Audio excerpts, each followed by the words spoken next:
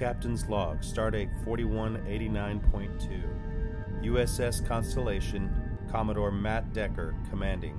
During normal mapping of solar systems in this sector, our sensors have reported abnormal activity in System L374. On the recommendation of Science Officer Masada, we're making a detour to investigate. You're sure? System L374 has 7 planets. 3 appear destroyed. The 4th is fluctuating in mass, getting smaller. My God.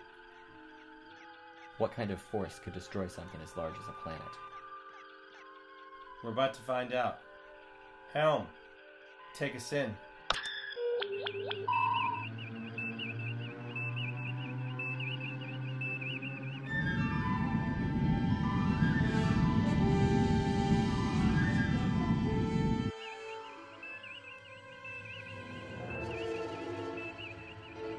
What the hell is that? The source of the destruction and interference. Red alert?